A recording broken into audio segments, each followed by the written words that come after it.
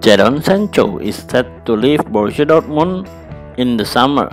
The English teenager has quickly grown into one of the world's finest players over the Germany, and his desire to leave will spark a humongous bidding wars across Europe.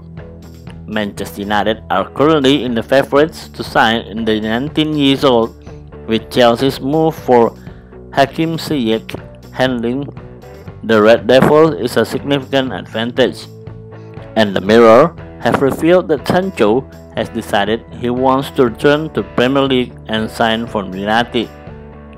The Red Devils are prepared to make him the new poster boy of the club and will also pay him around £200,000 a week. United have already made significant inroads and believe the deal will be concluded, even if they do fail to qualify for the Champions League.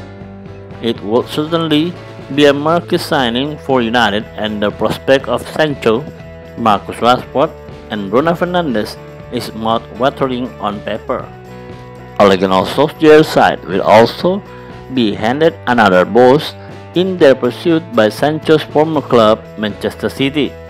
As reported by the Evening Standard, City failed to add an anti-Manchester United clause when they sold Sancho to Borussia Dortmund.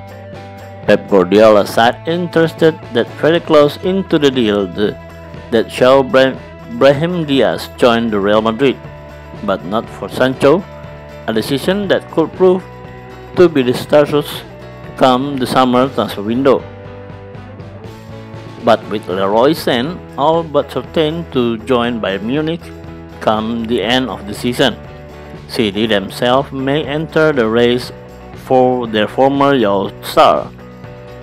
They certainly have the financial resources to meet Sancho's £100 million valuation, and preventing their City rivals from signing the English star would be an extra incentive.